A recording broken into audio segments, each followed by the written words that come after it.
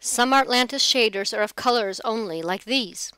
Because it's a simple shader, you can set only a few parameters like reflection, shininess, or transparency. Even these few parameters are enough to simulate various materials like plastic, chrome, or aluminum. Some other shaders contain an image file with a particular pattern of a material for the diffuse. Completed with additional image maps, these image shaders can represent great finishings composed of resizable tiles, for example, as is the case for this marble surface. The Artlantis catalog contains specific shader families meant to simulate complex surfaces. One of them is the Frontal Shaders family for water or glass surfaces. Frontal shaders are set up of colors only and have a key parameter, the Fresnel transition slider. For the water, it mixes the transparency of the surface with the reflectiveness. It works the same for the glass surfaces, and it's our job to find a good and credible mixture of it. The reflection can be colored, and to simulate a thickness for the glass, you can set the appropriate refraction value from the list of presets. In using the diffuse Fresnel shader, the Fresnel slider will mix the colors given to the reflectiveness and diffuse. I select two distinct colors to help you understand the way this slider works.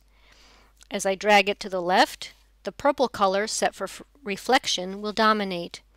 By dragging it to the right, the purple is gradually replaced by the orange color of the diffuse. It's an excellent shader to simulate car paint, for example.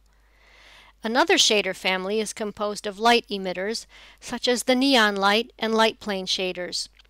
The neon light can be applied on surfaces of any shape. Once applied on this lamp, the light power can be adjusted in the inspector as well as the color of the emitted light. I just changed the Heliodon settings to make the effect of the neon light visible in the preview. Use the neon light shader cautiously, however. It's very time-consuming when you calculate the final rendering.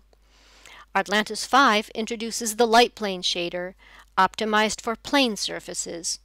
It has a different calculation algorithm compared to the neon light shader, and as a result, the calculation of the final rendering will be 10 times faster with the light plane shader. The light emittive shaders can be set active or not separately for cameras in the perspective inspector, similar to any other camera parameter. There are specific image shaders too, like those equipped with the 3D effect slider.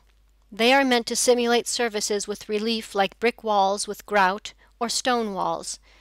In addition to the bump and normal sliders, their inspector contains a particular 3D effect parameter tool.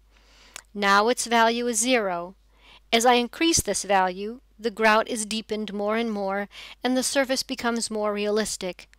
Combined with the bump and normal parameters, the 3D effect slider is able to give relief to such surfaces without burdening the initial 3D geometry.